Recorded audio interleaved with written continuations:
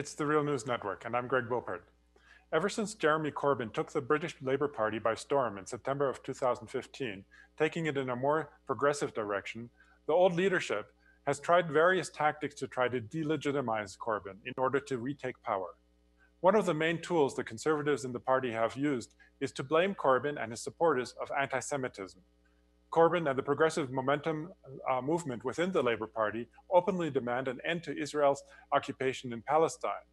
Conservatives within the Labour Party exploit the fact that not everyone understands the difference between the State of Israel and the Jewish people, and therefore frame every criticism of Israeli policy as anti-Semitism.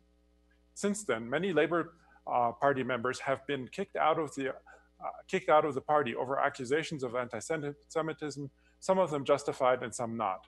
Also, after Al Jazeera published a documentary exposing the influence of the Israeli lobby on the Labour Party's internal politics, the Labour Party has been severely weakened.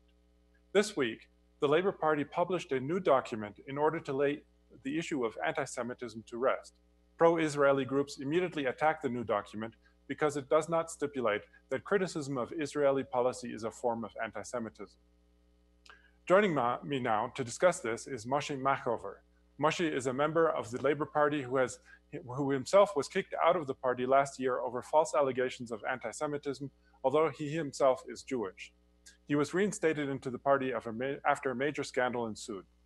Thanks for joining us today, Moshé. It's very nice to be with you, but I have to correct you on a couple of points. First of all, I was not expelled on the grounds of anti-Semitism. When I was expelled on a completely different charge, they included in the letter expelling me an insinuation of anti-Semitism. This is quite typical because a lot of the time people have been maligned as anti-Semitic, but no proof whatsoever.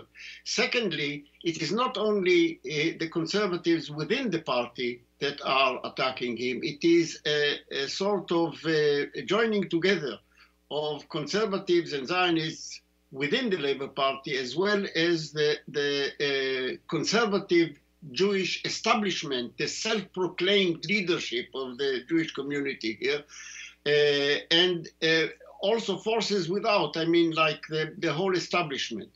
And thirdly, it has not weakened the Labour Party, despite their best efforts. The Labour Party is going strong, and in fact, although the attacks intensified before the latest elections to local elections to various local councils and so on, Labour did very well in those elections. So these attacks have been so far frustrated, but they are going on. Okay. Well, thanks for those clarifications. So regarding the document, do you think that the Labour Party took the right step by adopting this new document? And do you think that it will lay the issue of anti-Semitism to rest eventually? Also, how likely is it that the Labour Party will stand by the document and not change it in the face of future pressure from its right wing? The answers are yes, no, and maybe. Yes, it has taken the right step in the right direction, although the version that it adopted of a sort of code of conduct regarding the issue of anti-Semitism is not perfect. It has one or two flaws which we can discuss later. Your second question was how likely it is to stop the attacks on it. It will not stop the attacks on it because they are motivated by the animus of conservative anti-Corbynites within the party and without the party in British society. And unfortunately, I think after adopting a fairly good document, which is an advance on what the pro-Zionist, pro-Israel lobby demanded, it is better than what they demanded. It left the back door open because it capitulated to pressure by saying that they will go on discussing with pro-Israel groups, essentially the Israel lobby, how to improve the formulation that they adopted. So they are actually inviting the Israeli lobby to continue its pressure on the Labour Party. Instead of saying, look, this is what we have adopted, that's it, we stand by it, they left the back door open for further pressure.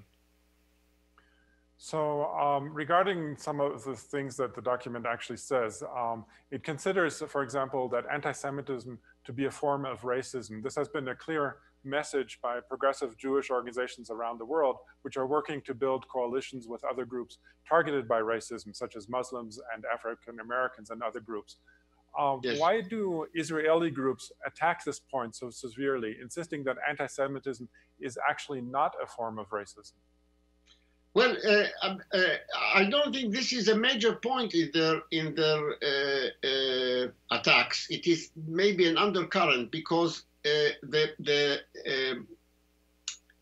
view of the pro-Israel lobby is that anti-Semitism is something sui generis. It is not like any other form of racism, or it's something, you know, like just as they like to claim that the Holocaust, the genocide in effect of Jews under the Nazi regime in Europe is not a genocide. It cannot be compared or even discussed in conjunction with other cases of genocide, but it is just something on its own. It's a kind of object outside general history, shouldn't be discussed in conjunction with any other genocide. This is, you know, it's to make Israel, in effect, something special, and Israel supporters something special. This is part of their ideology, but this is not the major line of their attack. The major line is that while adopting the very faulty and ambiguous definition of anti-Semitism associated with the IHRA, the International Holocaust Remembrance Association, Labour failed to adopt some of the examples that have been appended, associated with that definition, which explicitly conflate anti-Semitism with anti-Zionism or disgust, attack on the Israeli Zionist regime. And failing to use for those various parts of the Israel lobby and the conservative establishment inside and outside the party, the main point is to ring-fence Israel and the Zionist project of colonization against criticism.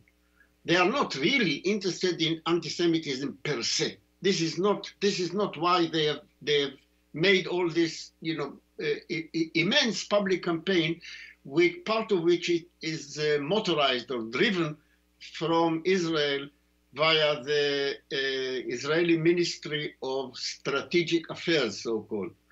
They're not really interested in anti-Semitism. For example, they don't argue against Israel's relations with the most anti-Semitic regimes in Europe.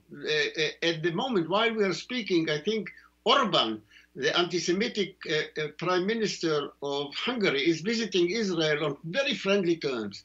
So they don't criticize this. They are not, I think, not really interested in anti-Semitism per se. They are interested in using or abusing accusations of anti-Semitism in order to ring-fence Israel and its project of colonization. I want to turn to what effect this document might have within the party, though. Britain played a major role in creating the colonial legacy in Israel-Palestine with the Balfour Declaration and with military support for the State of Israel. But there are also Palestinian members of the Labour Party, such as Ghada Karmi, who demands a voice in the party just like everyone else. Does this new document protect against the creation of a different kind of racism or discrimination, that is, the silencing of Palestinian voices in the party? I don't think they can silence not only the Palestinian voices. It is not just the Palestinians, it is the vast majority of the membership of the Labour Party that is supportive of Palestinian rights and is very critical of Israel. This was evident in the party conference last year, in which the greatest applause during the speech that was made by the leader of the party, Jeremy Corbyn, the greatest applause, the most enthusiastic, was a sentence in which he supported the rights of the Palestinian people. So it's not just the Palestinian people inside the party. There are very few, I mean, relatively speaking. Listen, I mean, the Labour Party, following the accession to leadership of Jeremy Corbyn, is a huge party. Its membership is about 600,000 people in a country like Britain with roughly a population of 60 million people. It is a huge party. It is the largest party of any color in Western Europe. And its majority is vastly pro-Palestinian. There were several Jewish people who made speeches at the conference last year in support of Palestinian rights and in opposition to Israeli policies, and they got enormous applause. So within the party, the pro-Zionists and Israel worshippers are in a small minority. Finally, I just wanted to ask you about the role that all of this plays in British politics. That is, the Labour Party, recently published a wide-ranging platform in issues ranging from education to defence, from environmental responsibility to health policy. How important is the issue of Israel-Palestine to British foreign policy, and how important is the issue of anti-Semitism to internal British politics, that it takes such a major part of the political debate within the Labour Party? To be honest with you, I think the general British electorate is not very much concerned one way or the other with Israel-Palestine. Perhaps it is not concerned enough. It should be concerned in the proper way. It is not a major issue in sort of the minds of most British people. It is artificially fomented. It is artificially raised by the said pro-Israel lobby within the party and the right-wing Jewish self-proclaimed leadership. Okay. Well, we're going to have to leave it there for now. I was speaking to Moshé Machover, activist and writer on Israeli-Palestinian issues. Thanks for having joined us today, Moshé.